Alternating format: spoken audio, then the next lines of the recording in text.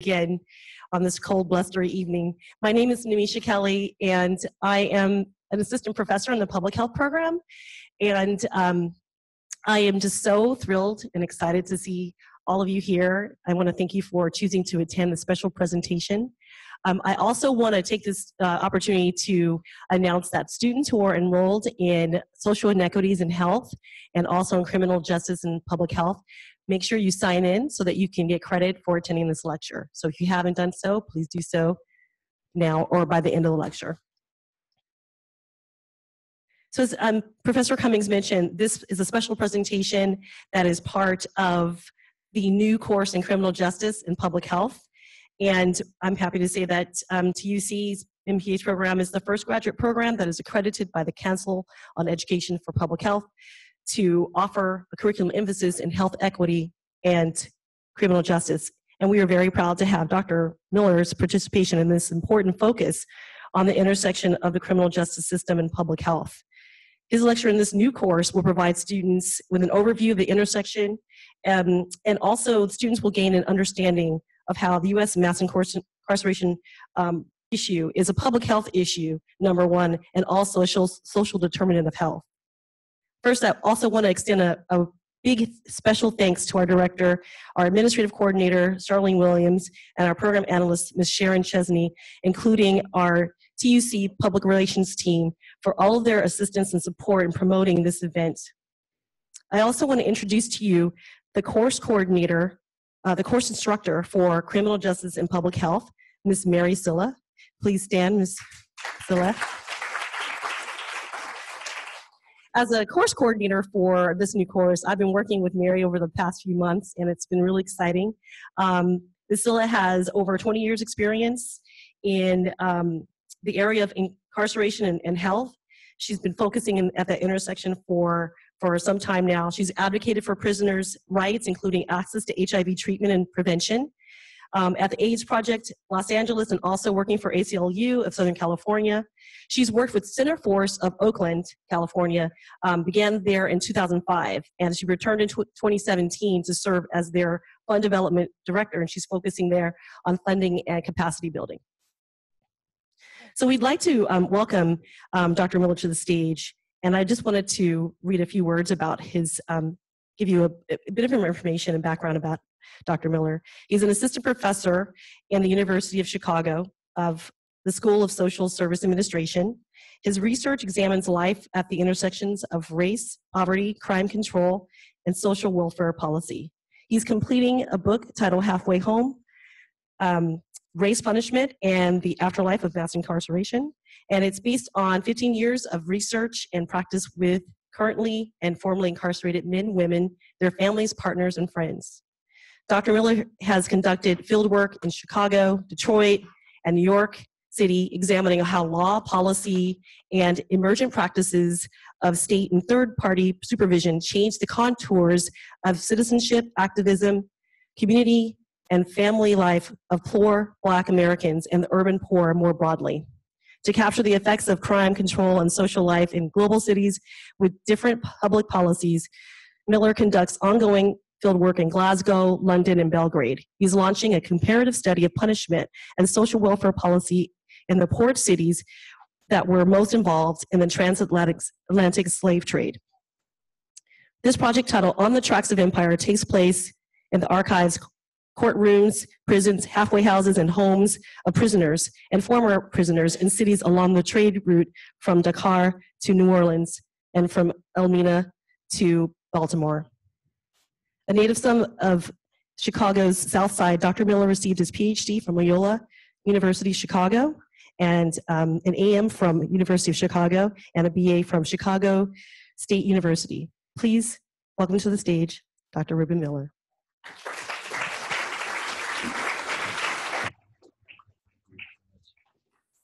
Thank you. Thank you so much for coming out. It's been a fun trip. It's always nice to be here.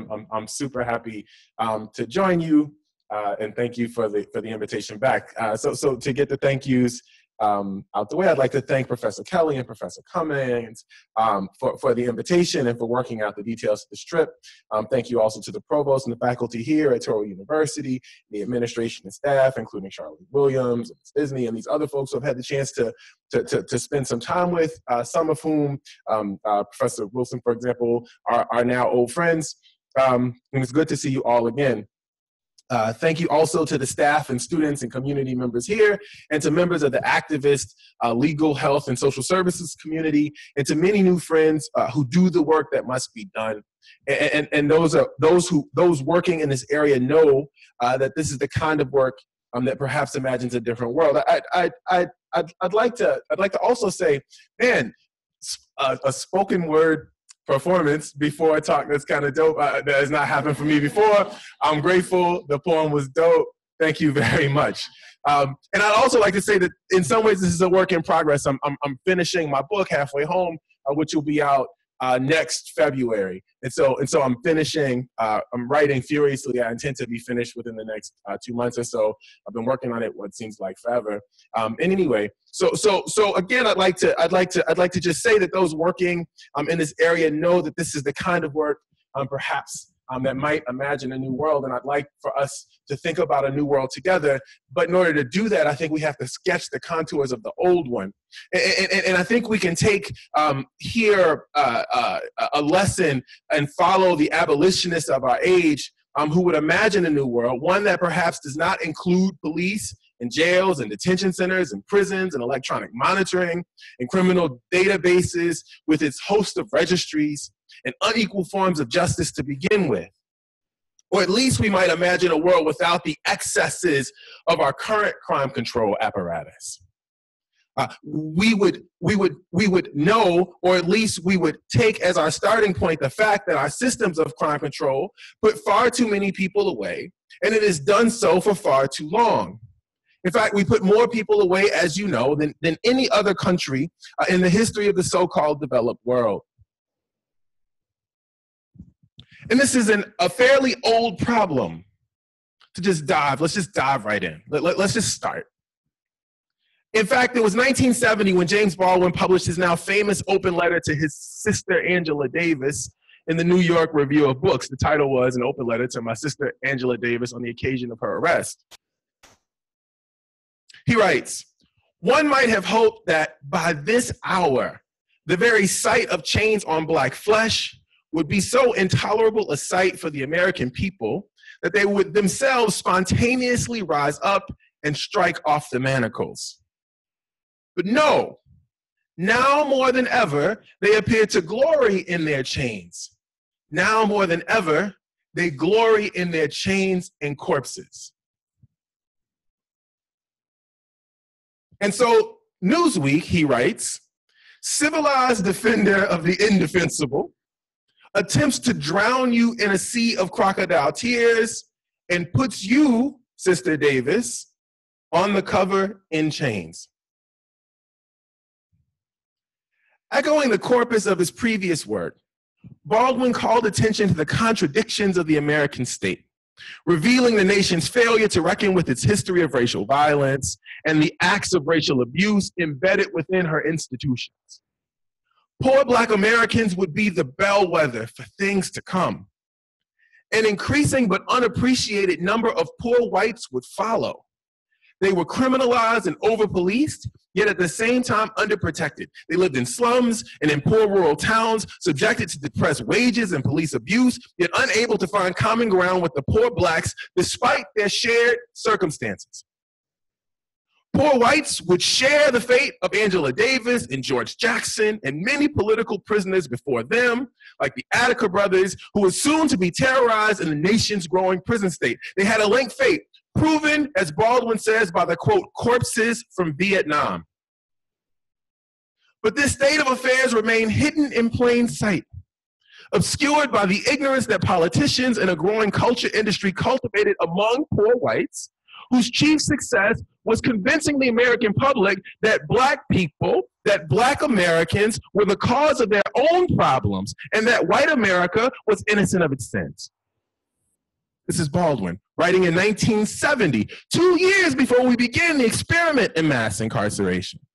Having identified the disaffected and increasingly militant Black youth as the source of the urban condition, he says that white America, and that America more broadly, the American empire, came to, quote, measure their safety in chains and corpses.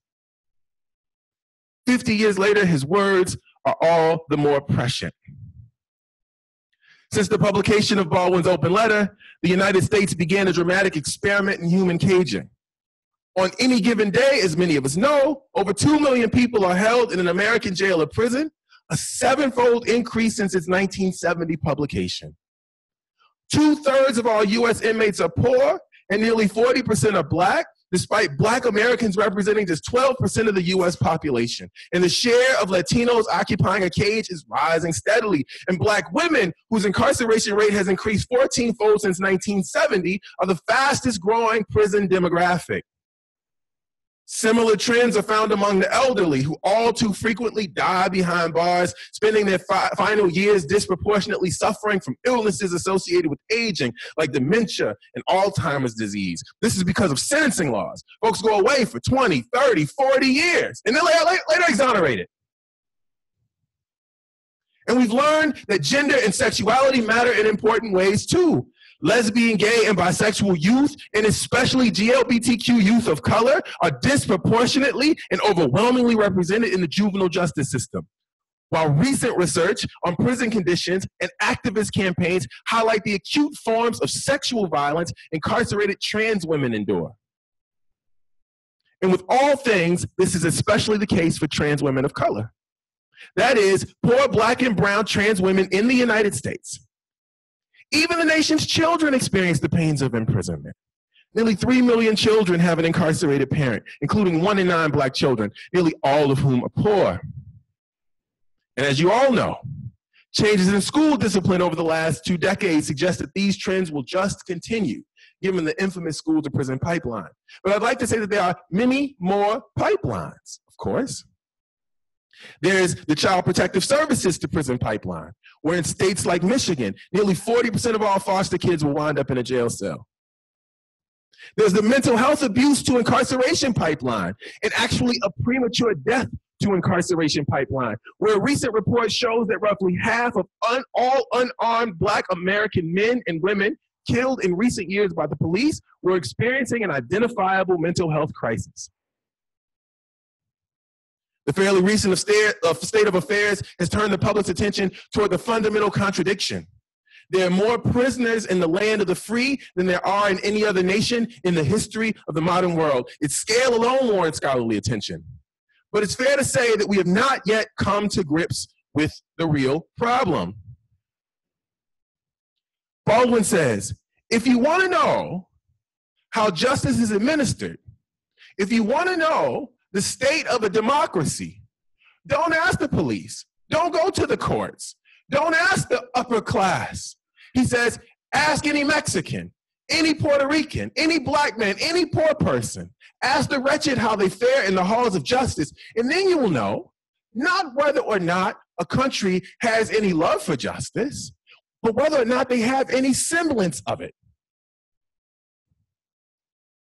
Mass incarceration is not just a problem for poor Black people. Mass incarceration is a problem of citizenship.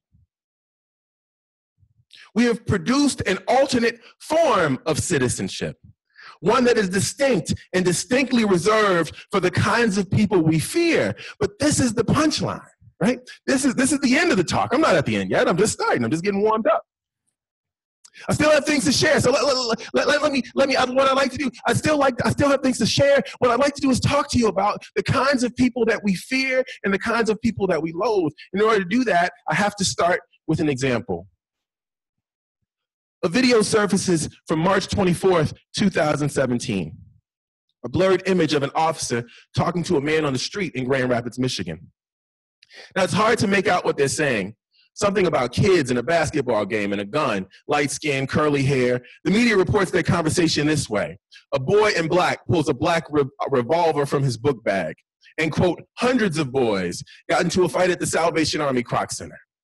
By the time the police arrived, the boys had dispersed. 20 or so were left playing basketball. After all the reports come in, here's what we know. A black boy wearing black had a gun. The gun was a revolver. There was a basketball game. There was a fight. Another scene. This time the view was from the officer's chest cam. He pulls his car in park and opens the driver's side door. We see down the barrel of his already drawn gun that there are 5 black boys in the distance. Guys, get on the ground. Keep your hands up, he says. The orders come quickly, but his voice is calm. 2 of the boys get down. 3 are moving slowly. The footage reveals the boys' personalities. One is obedient, shaken, but still, his face down during most of the ordeal. Another fidgets, unsure of whether to lay on his belly or walk toward the officer. What do we do, bro? Asks another prone boy, his head and arms raised awkwardly. Another is afraid. He starts to cry. I don't want to die, he says. Was this the youngest child? Reports say the boys are between 12 and 14 years old. The last boy, the one in black, is noticeably angry. Can you please put your gun away? He starts to stand as he repeats his request. Can you please? Hey, shouts the officer. Don't come over here. The officer is calm again. Keep your hands where I can see them, he says. Get on the ground. The chants of the murmuring 12-year-old boy build into a full-out wail. I don't want to die, he cries loudly to no one in particular.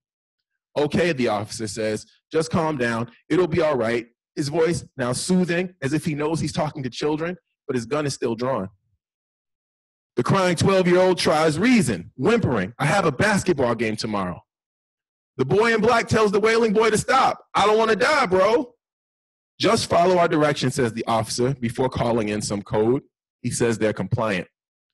A mother, seeing the action from her stoop, moves toward the fray. Ma'am, can you get back in the house for me? He asks. Impossible. A gun is drawn on her child. She must go to him. Ma'am, ma'am, shouts the officer. Another cutscene. Another officer. This time speaking to the mother from the stoop. He just happened to be at the wrong place at the wrong time. Exasperated, she puts her hands on her head. Exasperated, she puts her hands on her head. Whoops. Where am I? No glasses today. The officer continues, no one was hurt, everything's okay. He says this twice. I'm sorry, I don't mean no disrespect, but you have to understand, the mother says. Understand, I understand, the officer cuts in. You have to understand our position as well, the officer says. As if this is an argument, as if there are 2 sides, as if this is just a story. There is a gun, and there are many of them, and they are all pointed at her child. Her voice breaks. When a mother comes to you, she says. The officer interrupts her again. Yeah, but the way you were acting, the mother's had enough. I can't help it. That's my baby. We don't deal with police. We never even have no charges. We don't do this. All the stuff that's going on in this world, I worry about my kids every day. That's why I don't let them go nowhere. A cutscene. One of the boys joins the conversation. The one in black who got up a few times, who seems like he's the oldest. He might be 14. So he's not in trouble at all, the officer says. The mother turns to her son. You know I'm scared, don't ever do this. That's why I never let y'all go nowhere.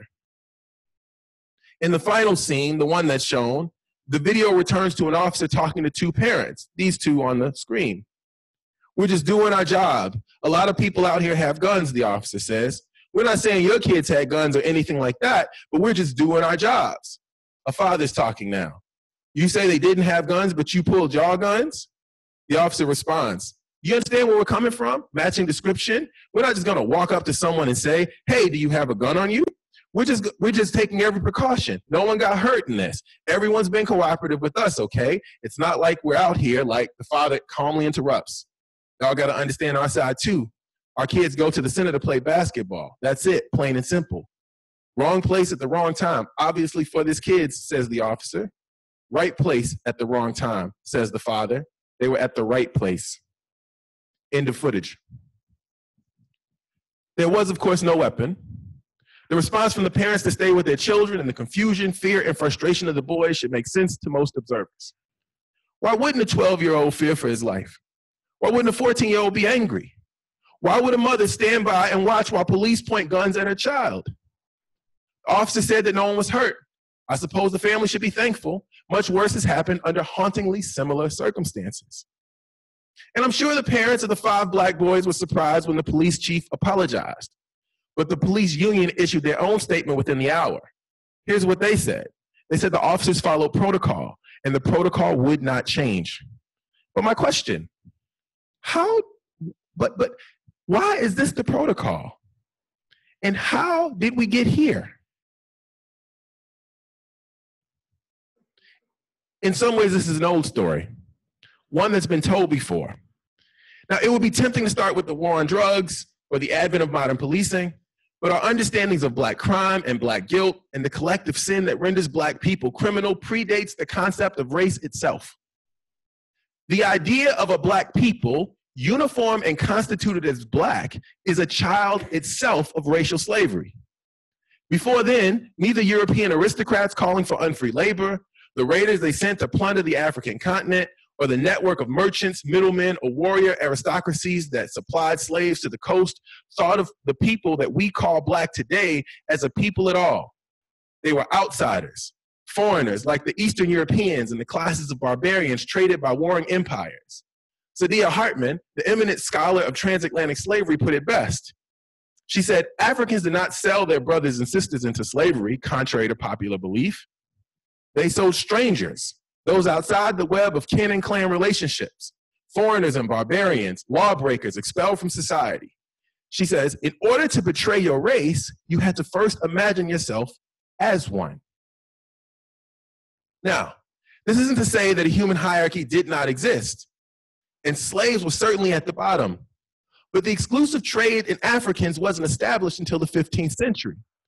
Prior to then, the slave trade was mostly dominated by folks, Eastern Europeans, people we call Slavs, so much so that Slav becomes the root word for slave. Now, this is not the same kind of slavery. This is not chattel slavery for a lifetime. It's a very different kind of slavery. And there's much history. There's much to this history. There are rebellions by slaves and Native Americans by the time we get to the New World who die by the thousands resisting captivity and death from disease. And blacks, though they rebelled, were viewed as best suited for and in need of the salvation of racial slavery. So I should say something about this. I'm going to back up. I was going to not do all this history because there's not a ton of time, but I need to do a little bit. So 1403 or so, 1415, certainly by 1415, and this is recounted in these beautiful books that are up here, certainly Stamped from the Beginning by Ibram X. Kendi, and in some ways, Illusion, Mother, and Racecraft, speak to the fallout from this moment. But by the time the Portuguese, King Alfonso of Portugal takes over a Moroccan slave trading post, and at that point, the access to sub-Saharan Africa for the Europeans sort of opens. And at the same time, Slavs are building fortresses against slave raiders. And so 2 things are happening. On the one hand, it's harder to get Slavs to be slaves. And on the other hand, it's easier to get Africans to be slaves because it's open, right? The trade is open. And so what happens is there's a shift in the slave economy around the 15th century where slavery goes from being a white thing to being the exclusive trade in people that we will eventually call black. Whiteness also is not a thing yet, I should say. So how is whiteness made? Well, whiteness is made through racial slavery, just as blackness is made through racial slavery. There's a series of rebellions that happen all throughout every moment in the slave trade. There are rebellions in the villages, rebellions on the boats, there are rebellions on the plantations. There's rebellions that happen constantly. And at this time, there was an emphasis on indentured servants. So blacks had effectively replaced Native Americans as the chief laborers in the country because black folks weren't dying in the field from European disease. Native Americans were. And so they replaced them, but at the same time, they also had indentured servants that they brought that were over here that mostly came over as convicts through a series of moves, running from the hangman's noose in London, et cetera, et cetera. Well, an indentured servant's life wasn't much better than a slave at the time. They could be whipped and raped and beat and sold and traded during the 7 years of their indenture. And they would often band and with slaves. And this was a colonist nightmare. They had kids together, and they strategized together, and they plotted insurrections together. The most famous of which is Bacon's Rebellion, which was a rebellion, led by a white landowner, but that used the muscle of white indentures, of people that we would later call white indentured servants, and people we would later call black African slaves. And that muscle together, they burned Jamestown to the ground. The insurrection, the rebellion, was put down very quickly by the help of 1,000 troop English army and Bacon caught dysentery, but this isn't the point. Once they put down the rebellion, they established a series of codes, slave codes, that made miscegenation or having children together or marriage together illegal, that made teaching slaves to read illegal, that allowed whites to have access to native lands, that made the collaboration between blacks and whites illegal, and that created social distance. And this work to separate black slaves and freedmen from the poor servants who were newly made white took place across law and in everyday life. We saw this legislatively through the slave codes of the 17th and 18th century that criminalized the vestiges of black freedom, like assembling together or reading or traveling or owning weapons. But we also saw this in everyday life. We saw this in figurines, in media displays. We saw this in the ways that certain kinds of work were presented for certain kinds of people. This is from Robin Bernstein's beautiful book on racial innocence. Thank you so much. And there are two pictures here. One is a picture of a black girl drawn to show her picking cotton, and what it shows is it's kind of a soft, kind of natural, kind of happy, kind of docile, kind of glorious labor for this kind of child. And the other from the 19th century is a picture of a white child who's picking cotton, and we see that it's sullen and it's sad and she's alone. And so what we see in this moment is a narrative of racial difference that happens through law, and it happens in everyday life. It happens through culture, and we see the separation of black people from white folks, and we see some folks being presented as the kinds of people that should do certain kinds of work, and we see the presentation of some people as being harmed by engaging in certain kinds of work. These sorts of images effectively establish the separation between black and white people, along with the rebellions and the laws and all these things, but it also stripped black folks of their innocence.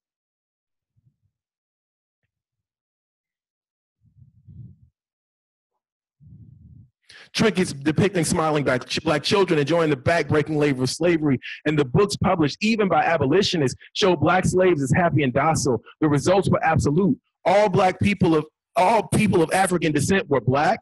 All slaves were black people. All black people were ordained by their creator to do the work of slavery. Racial slavery was in their best interest. The new nation, with its promise of freedom and equality for all men, thrived in its contradictions, becoming an economic and military power fueled by black slave labor. Now, while the fear of black insurrection was always there, because black folks rebelled at every turn, and white slave patrols, constables, and eventually the police stood at the ready to beat back black rebellion, the tone and tenor of how black people were depicted changed after emancipation. In the words of historian David Levering Lewis, the African American becomes demonized after the Civil War. A threat, a lascivious beast roaming the countryside of the South, people loosed by the end of slavery and now upon us like locusts. The idea of black criminality began to preoccupy American minds. Police in the South rounded up black people by the thousands for failing to work, for attempting to leave the South, for petty crimes like being idle. And the convict leasing system ballooned, and chain gangs stretched throughout the region as newly freed slaves and their children were shipped off to rebuild the South. This was, in my estimation, an early form of mass incarceration. The inmate population in southern states more than tripled between 1865 and 1890. And there was over-incarceration in the North as black workers fled the terror of the South just to be arrested in cities like Chicago, Philadelphia, St. Louis, New York, Oakland, LA, and on and on. Now, the history from this point has been told a dozen times by a dozen brilliant historians, from the tabulating of black crime in ways that erased immigrant white criminality to the many wars on the poor, the war on crime, the war on drugs, and to some extent, even the war on poverty. Black men and women would be over-incarcerated and increasingly treated like criminals. So by the time the Grand Rapids police held those 5 unarmed black boys at gunpoint, the collective guilt and criminality of black people, especially the poor, had long been established. This is why the psychologist Philip Atiba Goff found that black boys were viewed as less innocent than whites and thought to be much older, 4.5 years on average in recent studies. And while the psychologists Rebecca Hetty and Jennifer Eberhardt found in their studies that as white Americans become more aware of black overrepresentation in U.S. jails and prisons, they tend to favor more punitive criminal justice policies and become more worried about crime. This happened by showing pictures of mugshots, having white college students watch videos where mugshots would run by, and they'd see mugshots that depicted more or less black people. One mugshot would show something like 40% or 25% of the mugshots would be black. Another mugshot would show something like 40% of the mugshots would be black. The students would be asked how they felt about a particular criminal justice policy, and they'd be less in favor to strike down more punitive policies and more in favor of more, and they'd also be asked how they felt about crime, and they would report being more concerned about crime, these two groups that are showing these different things, the group that saw more black people. The same thing happens when they just read statistics about crime. And this was residents of New York City. When asked whether or not they favored stop and frisk, when residents of New York City, white residents, read statistics about the representation of black people in the criminal justice system, when the statistic was lower, they were more likely to favor less punitive policies like stop and frisk. They said get rid of it. When the representation was higher, they were more likely they were less likely to support getting rid of stop and frisk, for example. And so it's in this cauldron. It's in this cauldron that we see where these black boys encounter the police. The work of separation is complete. Black boys were not only guilty, but black children were no longer viewed as innocent. They were super predators, marauding and wayward participants in wildings and the so-called knockout game. Or they're viewed in the latest progressive explanations as, quote, disconnected youth, being disconnected from school and the labor market. No wonder black people are twice as likely to be arrested than whites, and 5 times more likely to be incarcerated. No wonder they do more time. No wonder unarmed black boys are 21 times more likely to be killed by the police. No wonder why their mothers worry every time they leave the house. Over 1/3 of these boys will be arrested by the time they turn 18, and nearly half by the time they turn 23. Over half can look forward to occupying a cage if they drop out of high school, along with 1/3 of those who don't. Everyone I knew understood these statistics, and we knew them from our flesh. This is because the prison was bulging at its seams, and we had a sense that our neighborhoods were feeding it. Mass incarceration isn't just a problem of criminal justice. It doesn't just show up in the criminal justice system.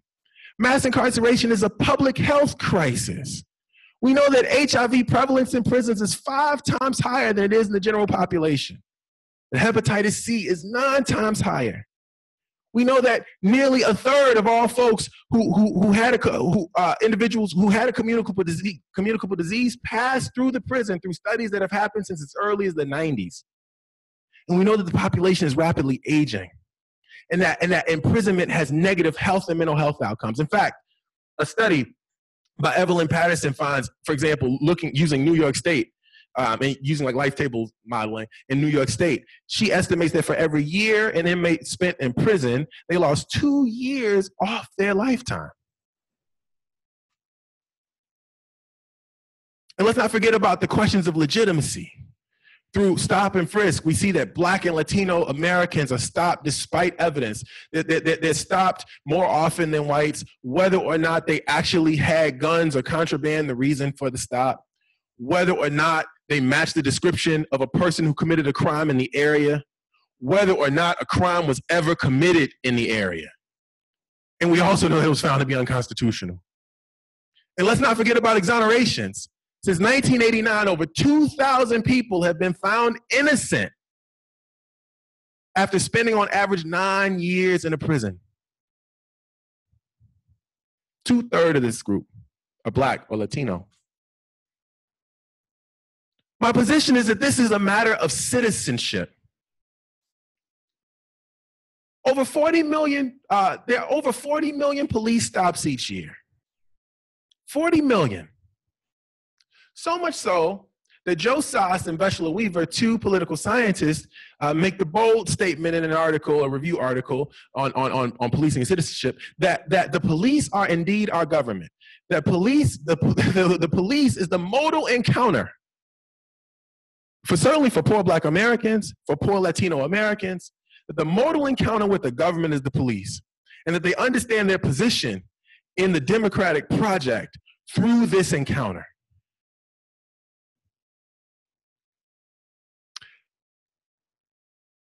I believe that we see something that has emerged in the last, since the rise of mass incarceration, but certainly in the last 10 or 20 years. I don't think that what we're looking at here is second-class citizenship. I think what we're looking at here is something else. I think we're seeing the emergence of a new form of citizenship that is certainly directed at people with criminal records. It's something that I write about as carceral citizenship. This is because there were unique restrictions, unique rights, and unique responsibilities that come with the mark of a criminal record. We know that there are unique restrictions, over 48,000 laws. We know that the unique rights, talk about rights with kind of tongue in cheek, but risk scores give you access to services, sort of thing. We can have a conversation about that. But there's certainly unique responsibilities, the responsibility to not cross state lines, to go to AA, to check in, these sorts of things that come with this. But most importantly, the thing I'd like to focus on now is that what folks who are in this citizenship track have is a unique experience of American democracy. They experience American democracy in a very different way. Now, when asked, who are these people?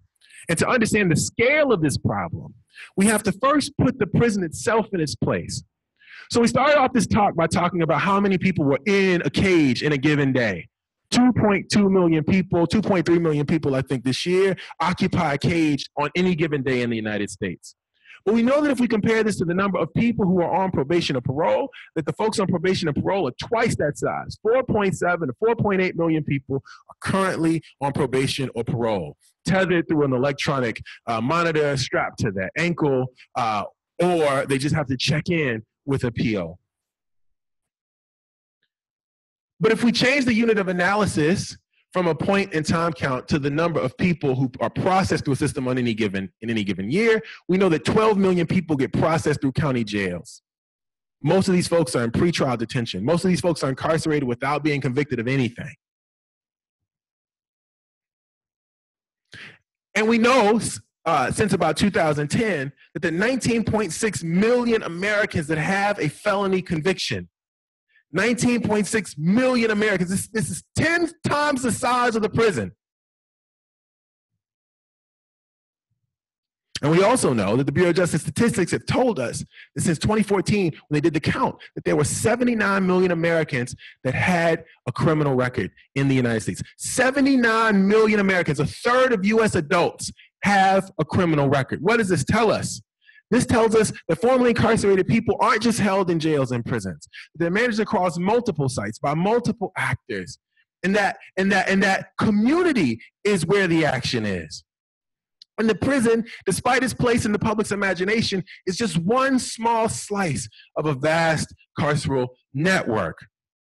I'll show this in a second, but I'd like to make a claim here. If we think that mass incarceration stops at the threshold of the Black family, we'd be absolutely wrong. While it's true that there are studies that show that something like 49% of Black American boys will be arrested by the time they turn 23, that's absolutely true. That was the study that happened in 2016. That's what the study says. I'm not saying the study's right or wrong. I'm saying that we have studies that show this. 49% of Black boys will be arrested by the time they turn 23 for a non-traffic violation. But 39% of white boys will be arrested by the time they turn 23 for a non-traffic violation.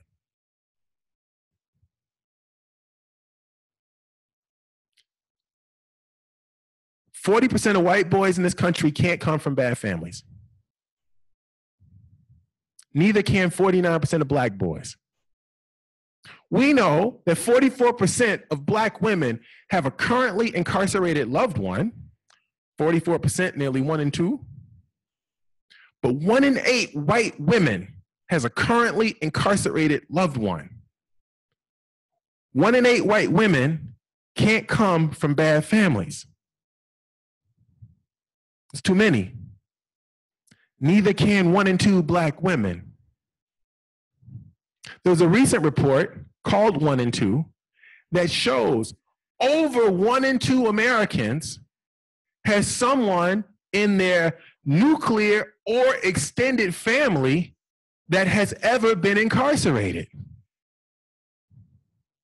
1 in 2 Americans, over. It's like 65% if you count extended family. 65%, nearly 2/3 of all Americans have someone connected to them that's ever been incarcerated. 2/3 of the country can't be from bad families. We all can't be bad. We all can't be dysfunctional. Can we? All of us? So what do they face? This is an old screenshot of the National Inventory of the Collateral Consequences of a Criminal Conviction. And what they did was they counted the number of laws, policies, and administrative sanctions that target people with criminal records. How many do you think they found? 48,000. 48,000. Over 48,000 laws, policies, and administrative sanctions that target people with criminal records, barring them from full participation in the political economy and culture. In the state of California, there are 1,523 unique laws, administrative sanctions, and regulations that include 954 laws, policies, or sanctions that prevent or limit people's ability to acquire businesses, occupational, and professional licensure. These are whole categories of employment, whole categories of entrepreneurship. Every answer that we give, we have a law against it. There are 87 that limit political and civic participation. We say just be more civically involved. 63 that limit access to housing, a full 64 that constrain family and domestic rights. What does this mean? Oh, I had a slide, it's not there, it's all good. What does this mean? It means in most states, you cannot hold public office. It means in most states, if you're convicted of a violent offense, which is over half the prison, I think this year something like 53%, the last count, 53 or 54% of folks in prison are, quote, violent offenders. Our interventions all target non-violent offenders, including the First Step Act. Including and especially the First Step Act. But that's less than half of the population.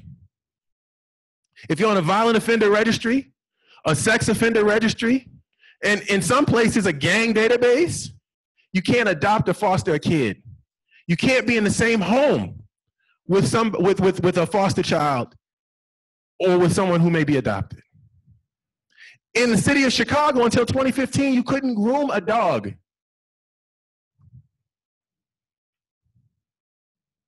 These laws feel arbitrary and mendacious because they are. So I'd like to tell you a story as we approach the end of our time together. And I'd like to tell you a story about a guy named Michael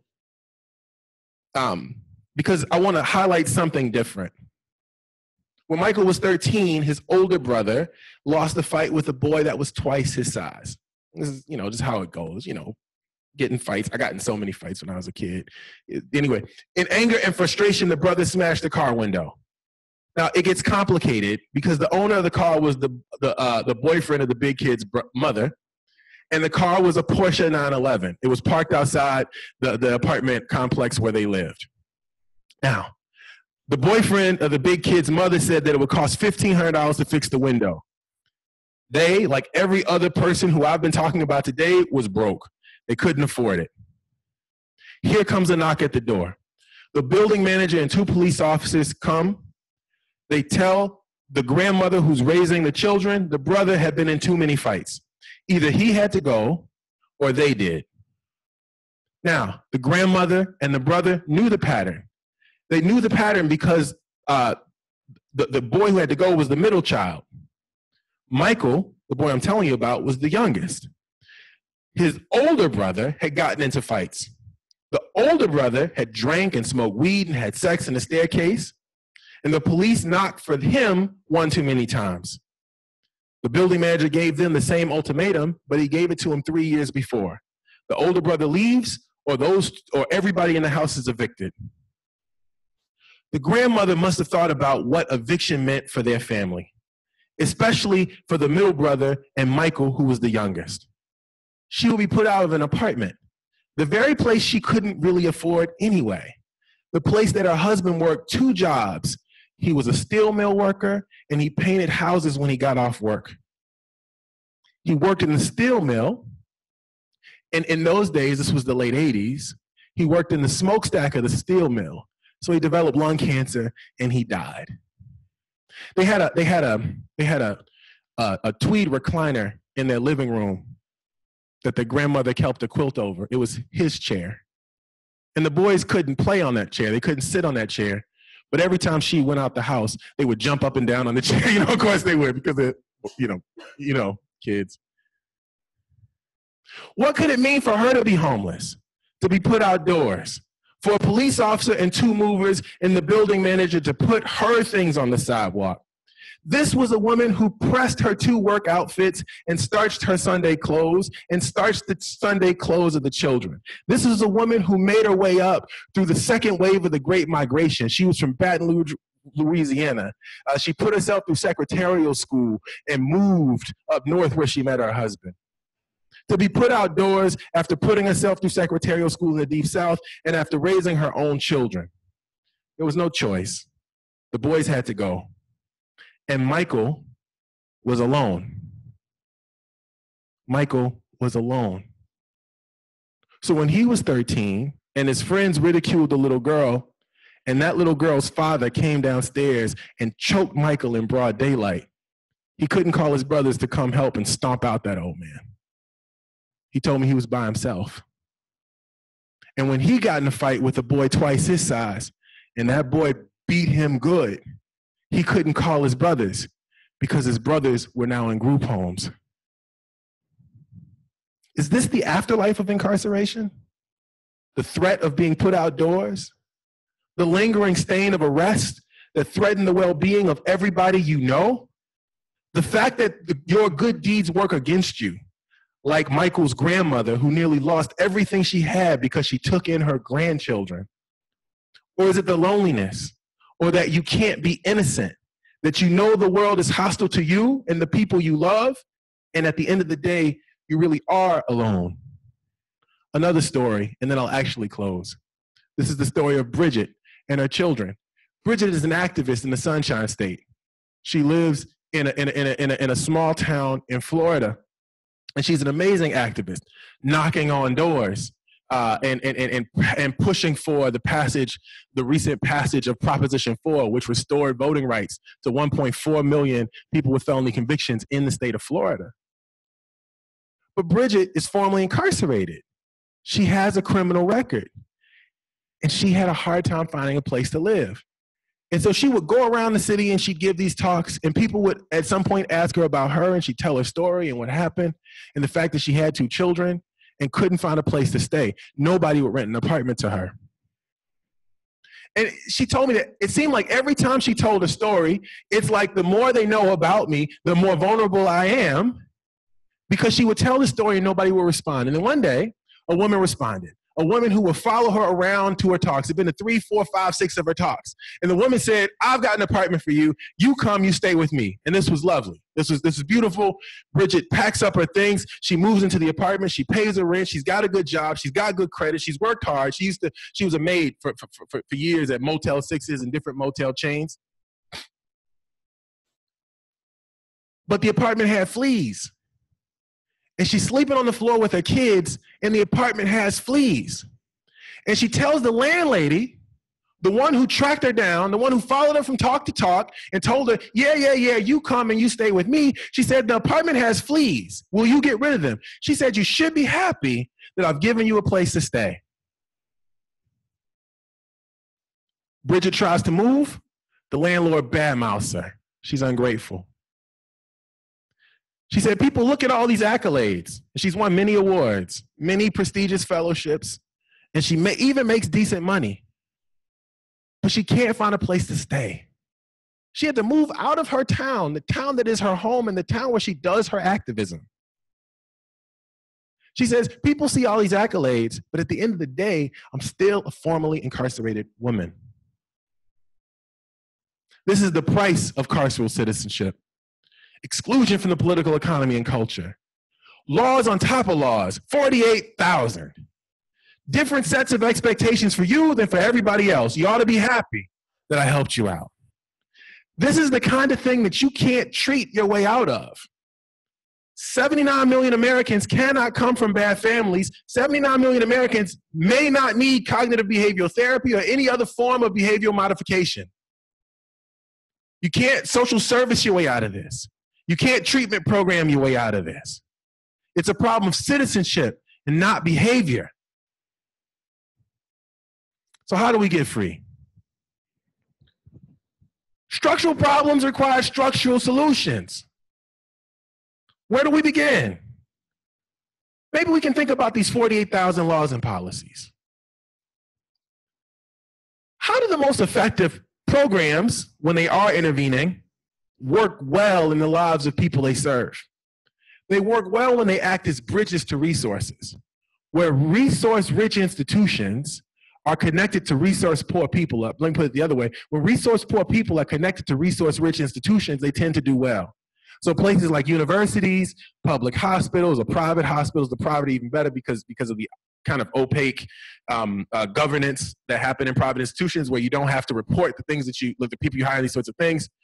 When people stick their neck out for other people and they act as a bridge to allow them to have access to housing, shelter, food, etc., people do well. But mostly we have to promote the intrinsic humanity of people in this situation. And this, I think, requires us to launch a careful campaign that centers experiences over outcomes. The reason why I open with stories and end it with stories, because I don't want you to think that these people are simply statistics. It's not a trend line. This isn't one more recidivism rate. These are people who have families that love people, that feel things, that experience things. And we should start calling them formerly incarcerated people instead of ex-offender or ex-convict or these words. And they tell us that, by the way. We have to move beyond recidivism and employment as central measures of success and think carefully about questions of human thriving. What would I need to thrive if I were in that situation? What do they need to thrive? Oh, by the way, what do they say they need to thrive? I think there are other things that we can do, including voting. But most importantly, I think we have to listen to formerly incarcerated people and realize that the most effective organizations for change have always been led by people who were directly impacted. Think about it. The civil rights movement was not led by white folks or by the international community. The women's rights movement was not led by men. LGBTQ rights have not been led by straight people. Welfare rights movement was not led by the rich. The landless people movement that we see all through South America was not led by people who had homes, right? And the movement for full and unqualified citizenship for formerly incarcerated people must be led, and I mean led, by formerly incarcerated people. So closing thoughts. I think we live in strange and marvelous times. Now remember, if we think that this is a black thing, after I did all this important, this careful work to try to show us that race is a fiction, and I don't mean in its consequence, I mean in the presumption that there's something innate about any group of people is racist. Anyway, if we let every black prisoner go today, we'd still have the world's largest prison. And I've tried to ask different kinds of questions, different theoretical questions, questions about citizenship, moving away from questions of behavior, different empirical questions. Where should I look? Who should I look at? What should we be thinking about measuring and discovering? But the question before us is really an ethical one. I think that we live in a supervised society. But the question for us is, what kind of society do we want to live in? Thank you.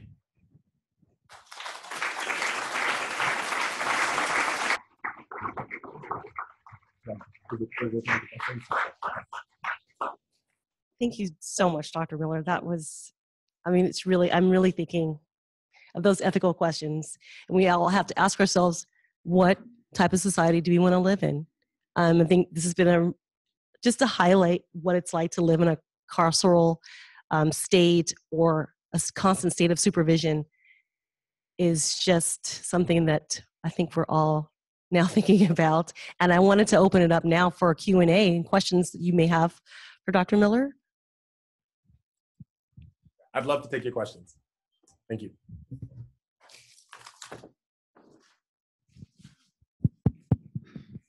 Please. That.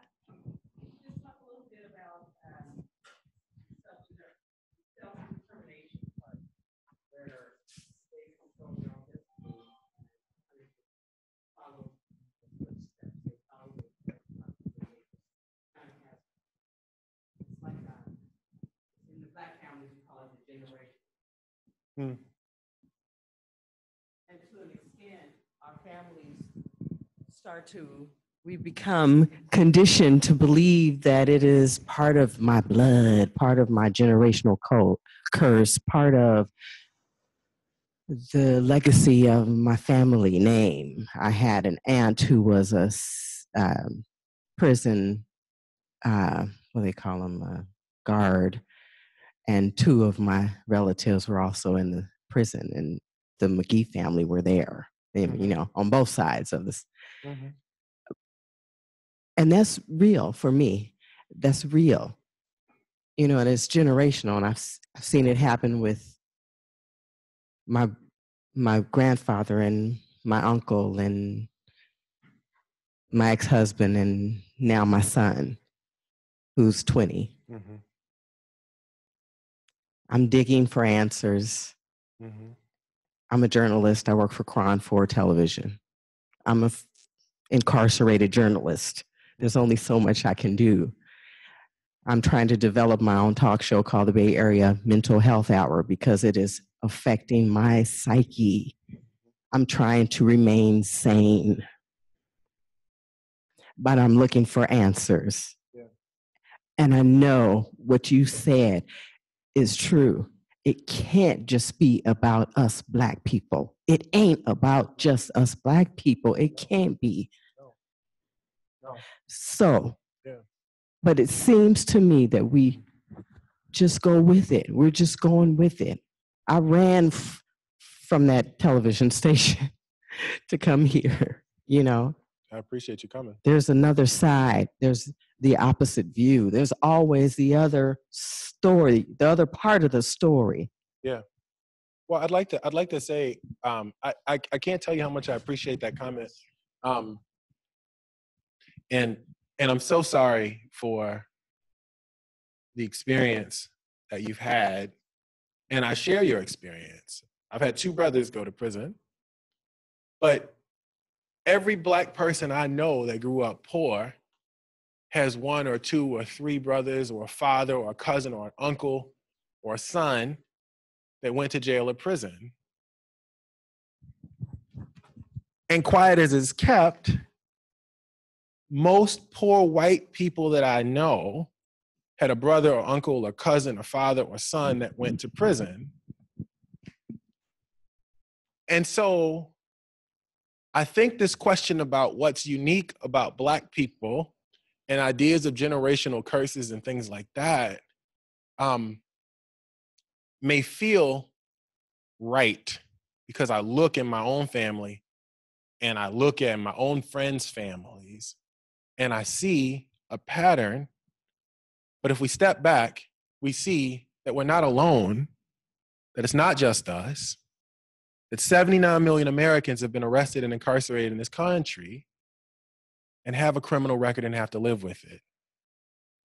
Which means we start by changing the narrative about who and what a, quote, criminal is and who and what criminality is. Your work as a journalist is key to that. This talk show you want to do about mental health, incorporating and including the fact that there's actually not much about you in your life, not you particularly, but the people who you're targeting. There's actually nothing wrong with you. There's nothing wrong with you. That half of you will be arrested whether or not you do anything. So that's one thing. Remove the stigma of criminality. The second thing, it's not over for your son or for the multiple people in your family. I look at formerly incarcerated activists and I take great hope. It's not over for my brother. He acts like it's over. He certainly acts like it's over. You know, I beat my head against the wall sometimes. I talk to him like, yo, man, what are you doing? What are you doing? You know? But it's not over for him. I look at formerly incarcerated activists and the movement that they're building. If it's Susan Burton or if it's Ron, in A New Way of Life in LA, or if it's Dorsey Nunn. I'm thinking about activists in California specifically with All of Us or None.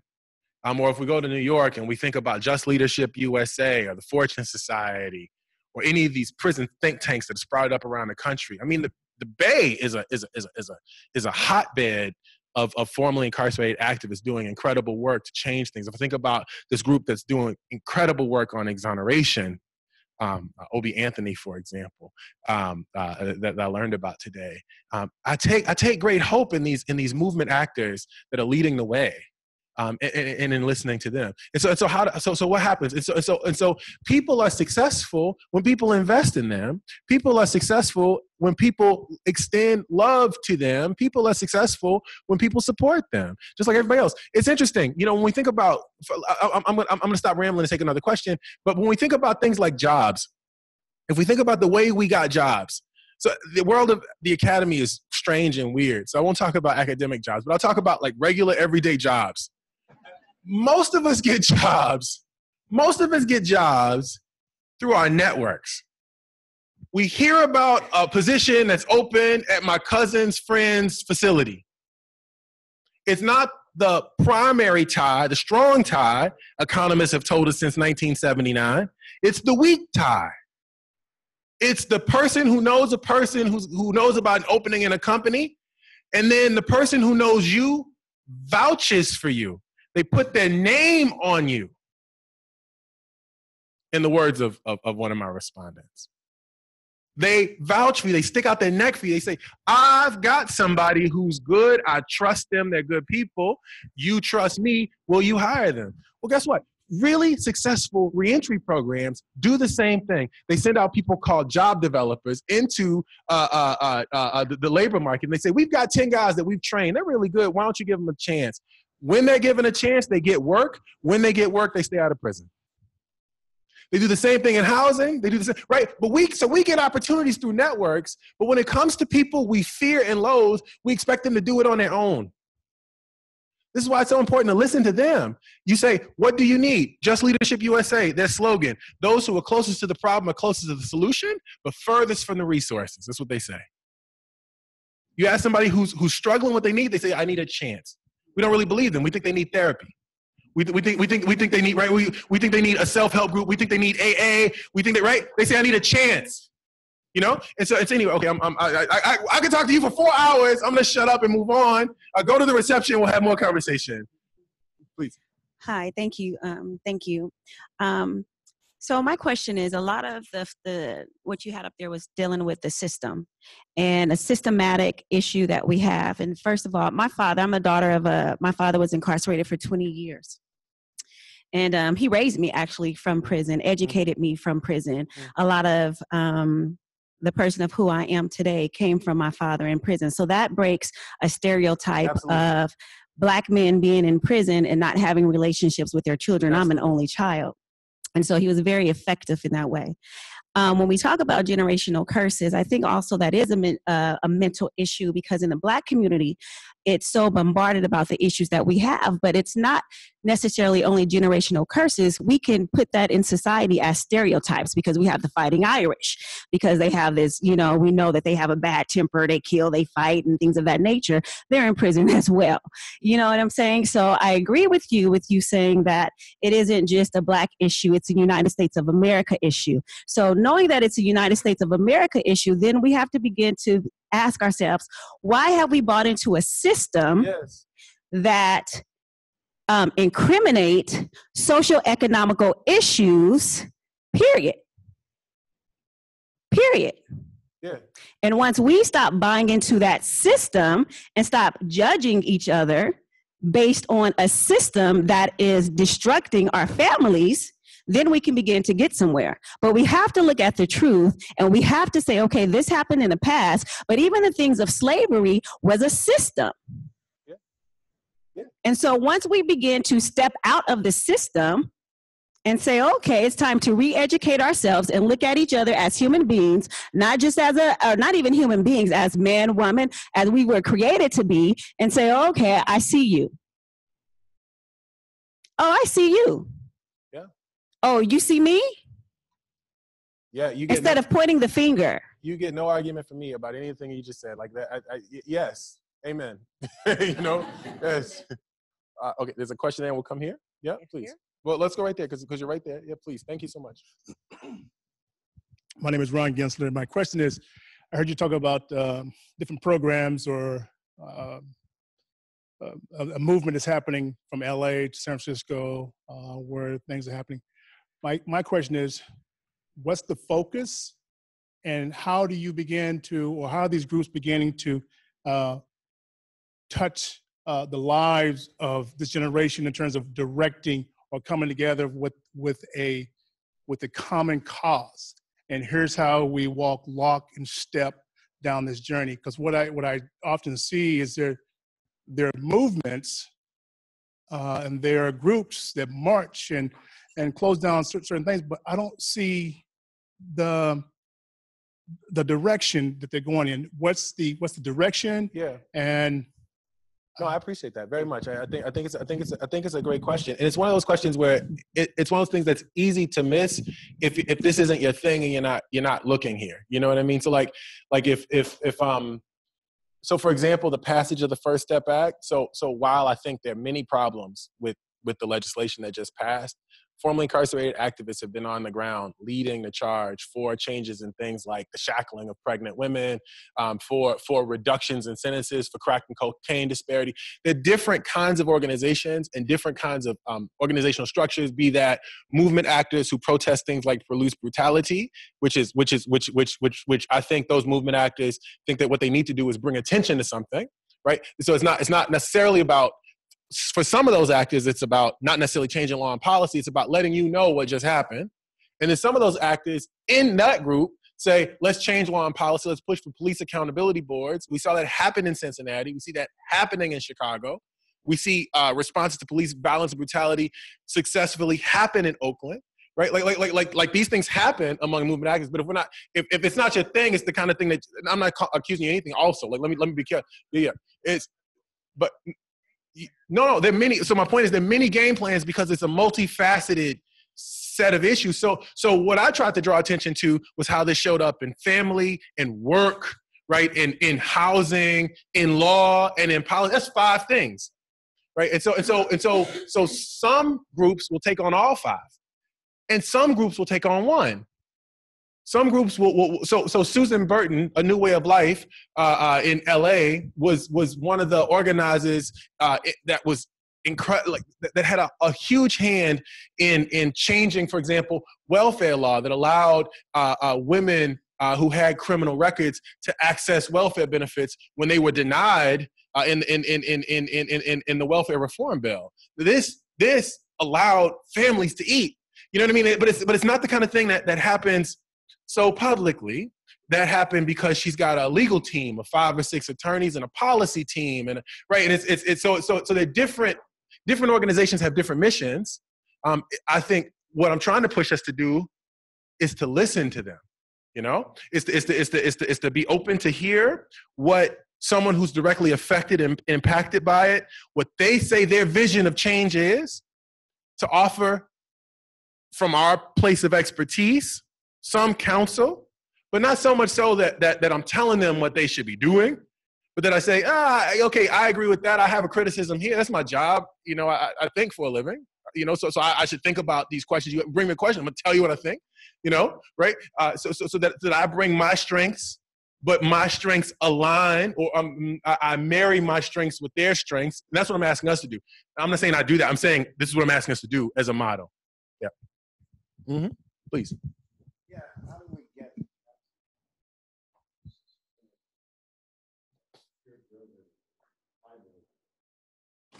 When we look at stuff in such a we look at things in such a binary way. He's either or she is either a good person or a bad person. Absolutely. We don't see the facets, all the facets of a human being, and then we allow ourselves to be obscured to the foundational issues that we need to address. You know? Yeah. No, it's a great question. I'm hoping. I think there's an importance in like people who do cultural work. I think there's a real importance. I think singers, poets, writers, artists, creatives do real work in the culture to help us push the way we understand and think about problems. I think also academics have a role. I think journalists have a role. And I think just individual actors who aren't trying to be public with what they do also have a role. So for example, if I run an organization, the way I help bring about change, some of the change that I bring about is the fist. Let me drop a new policy in my organization. I run a real estate company, and what we do is we manage apartments. I'm making something up. And then I say in my real estate company, you know what we're gonna do is from now on, because I'm the boss, what we're gonna do is we're gonna not check criminal backgrounds. We're gonna tell all our renters that, but we're gonna do a different kind of screening. We're paying attention to things that matter to the landlords that we've talked to. We're gonna tell our landlords that, and we're gonna get a group of landlords that agree with us. I can do that through policy, and that goes so far. But a dear friend of mine, Ronald Simpson Bay, who's a formerly incarcerated activist who works with Just Leadership USA, and this is an organization in New York City. He did 27 years on a wrongful conviction, and he's like barnstorming the country to change criminal justice reform. He's an amazing guy. He's one of my dearest friends in the world. I'm not just saying that for brownie points. I'm saying that because I'm honored, and I hope he sees this video. So maybe he'll return my call. Anyway, but so I'm just honored to be his friend. But what he said to me about 5 years ago or 3 or 4 years ago was, you know, hey, Reuben, man, you know, you're talking all this policy stuff, but, you know, actually what we need to do is change. We absolutely need to change hearts and minds. And when he said that, I'd be like, you know, come on, man, hearts and minds, come on, man. But this is what he said. He said, if you don't change, you can change all the policy you want, but if you don't change hearts and minds, when you get into a new administration, they'll wipe it away. That's what he said to me. That's what he said to me. And I was like, come on, man, with that hearts and minds stuff. He's absolutely right. So the work of journalists, Reginald Dwayne Betts writing in the New York Times goes a long way. I know that's a small, like some people read, a lot of people read the Times, but saying like, you know, there's a New York Times reader and you're speaking to the choir and all that. But this work matters in important ways. You know, Van Jones even, and you know, I got criticisms, you know, of everybody. You know, my job is to think. I have thoughts about everything, and half of them are bad. You know, they're critical thoughts. Anyway, you know, Van Jones, however you feel about him as an activist and organizer, whatever the situation is, him doing this work where he works with Jared Kushner and Newt Gingrich and all these sort of folks. Newt Gingrich penning in 1999 the Atlanta Journal-Constitution, the need for reentry services, helped push the discussion. Newt Gingrich, 1999. Atlanta Journal-Constitution. Like that work matters in really interesting ways. And so now we're having conversations about what services we need, when before, a decade ago, 15 years ago, we were having conversations about how long we should incarcerate people. So we see the thing move when people move it, and it's our job to move it. That's what I think. One more question? Yeah. Oh, no, that's fine. And come to the reception. We got a reception. We're going to have food. Have a we can talk some more. Following. I understand this is wine country. One last question. Sorry, please raise your hand if you could. Thank you. This will be our last question. I believe we have time for one last question, and we will go upstairs to Farragut for our reception. Thank you. one issue I didn't hear you touch on is the prison industrial complex. Mhm. And it seems that a lot of the incarcerated population is really, lumpen proletariat that doesn't have an ability to consume. They don't have the financial resources to be consumers. And so we have no value to the system as it is. So our value becomes to the system that, for every cell that's filled every night, you get an X amount of money. And, this is a capitalist system. The bottom line is the bottom line. So I'd like you to expound on how we combat the prison industrial complex. Is it divestment? Is it what kind of means do we have? No, I appreciate that very much. And so, yeah, I think that's a really powerful and important argument about the profit motive. Because most of incarceration is driven by state penitentiaries that don't do private contracts, not contracting to prisons. I'm circling the barn real quick. So just roll with me because I saw the head like, what, right? But because most of the action is on the state side, when people say prison industrial complex, a lot of the criticisms of that are, well, most incarceration is at the state level. Most states lose money on incarceration. We have to think more carefully about the bottom line. But that's not the only way that money gets made in the system. Obviously, as you know, and you would tell me in response to what I just said, if I gave you the mic back, right? But so you got Sodexo and Aramark and all these private companies that provide the money and the phone services. I mean, I can't tell you how much money I spent, on phone cards when I was calling my brother, these sorts of things, or my brother was calling me rather. So we see profit happening, and Ruth Wilson Gilmore writes a wonderful book called Golden Gulag, which talks about basically gives a she's a Marxist geographer and a historian, and she gives this beautiful analysis of how and why this happens. In the state of California, it happens because there's surplus land, surplus labor, surplus people, and surplus political capital is what she talks about. And those things get taken up by the prison. The prison is a geographic, for her, solution to a social problem. And the social problem is poverty and misery, and right, this idea of the lumpen proletariat, which I have nothing to do with, and I fill my prison beds with that, and it hides my poverty, and it does this work. Okay, so I think that there's some important some fundamentally important points that are made from that position. The question is, how do you combat it? And so I'd like to point to another place, because it also gives us another way to think about combating it. There's also economic modeling and economic thinking when it comes to people, which is what I tried to say kind of at the end. This whole idea of actuarial models and risk scores, reducing risk, the notion of public safety over human thriving. I think one way to combat this logic, the heart and mind of the prison industrial complex, now I don't use those terms in my writing because that's not my position fully, but the way to combat the heart and mind of it is to attack the logic of it.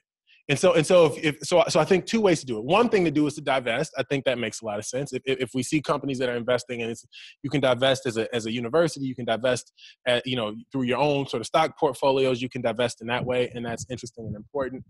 You can think about who you're electing and who they're going to put on what boards of what organizations, et cetera, what kinds of contracts they're thinking about and looking at. You can push that way to talk specifically about particular contracts for specific kinds of things, whether that be privatizing prisons or the exceptionally private immigrant detention sort of facilities that are almost all private, right? Like that are mostly private. So you can think about that, but then we can also attack this logic, the logic of risk. It's a neoliberal logic. It's a cost benefit analysis logic that I apply to people. If you have a high risk score, you're good for services, and we'll route you into services if you have a high risk. Low risk scores, if I route you into services, you watch too far, too hard, and there it is. What about people who went to jail and not prison and don't have a risk score? What about people who are so we can attack the logic of the criminal of the prison industrial complex, and in that way we can cut it off at its knees. So I think it's multiple sites of attack, multiple. How do you do the work of this kind of the work of changing the logic? This is the heart and mind change. This is you writing an op-ed. This is you pushing your senator, and not just you individually, but right, us, pushing our senators, we have aldermen in Chicago, our county supervisors or whatever, ward bosses, however you talk about local politicians, to think carefully about the kinds of things that they bring into a community. It's us paying attention to at the local level, at the state and national level as well, and that's another way to push. So I think it's an attack on all fronts. That's what I think that we need to do. Whoa. Anyway, we're good. Thank you. Thank you.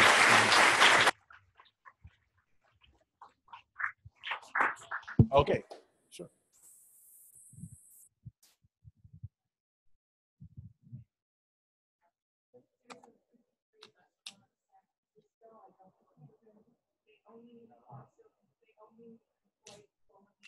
Incarcerated people. And I think it would be great if people get together and just really support businesses and organizations that employ formerly incarcerated. And the name of the restaurant is Delancey Street. They have excellent food. They're on the Embarcadero. Thank you. Thank you, Dr. Miller, for your vital research and for being a part of this wonderful discussion. I want to invite everyone to our reception that is happening now in our Farragut Inn Ballroom. It is up on the upper part of campus. You can either, if you're parked here, you can drive up to the campus, and then there's also a flight of stairs that can take you up there. And I also want to make an announcement about an upcoming presentation given by Dr. Richard Rothstein. It's going to be on a book that he's published called Color of Law. Excuse me. And that is occurring on Tuesday, February 5th in the same location at 5 p.m. So that's our next presentation. And please feel free to look at it on our website. We'll have it promoted there, but we'll also be sending out reminders. Thank you so much, everyone.